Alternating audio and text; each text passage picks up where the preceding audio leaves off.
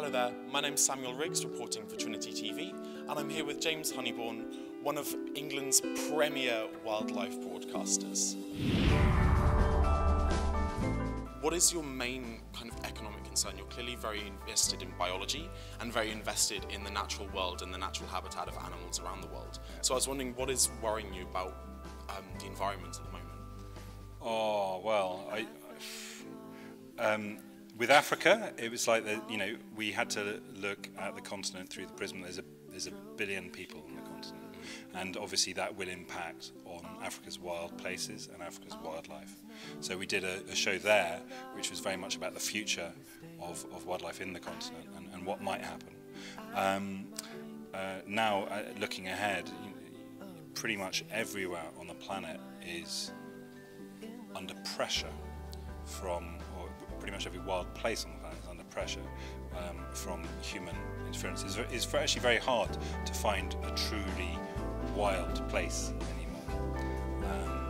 But our focus now, my focus now, is turning towards oceans, and I think that in the next few years there's an awful lot to be done about the health of the world's oceans, because ultimately all of humanity needs the oceans to be healthy for our own survival.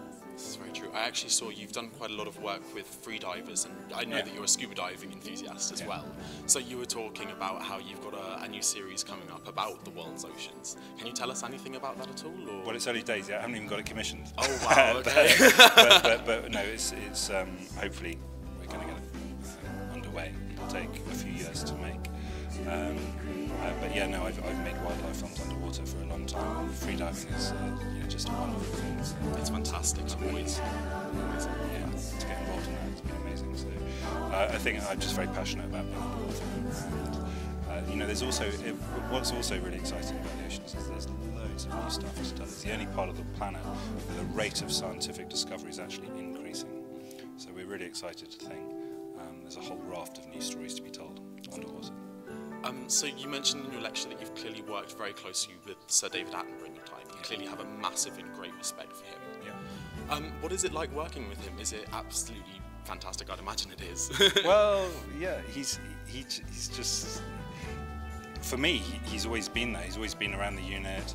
I grew up making wildlife on ones and natural worlds with David, and then to do a project like this, something big, and to get to take him out on safari, it's like a childhood dream come true, isn't it? Exactly. So I was wondering, in terms of safari, obviously safari has become quite a tourist trade in recent years. Yep. Does that worry you? Do you feel like it has a detrimental effect on natural habitats?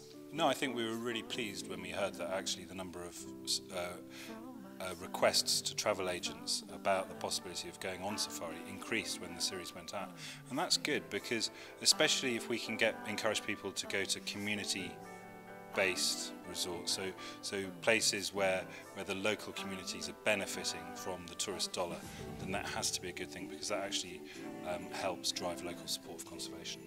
That's absolutely brilliant. Yeah. So I think we'll begin to wrap it up there.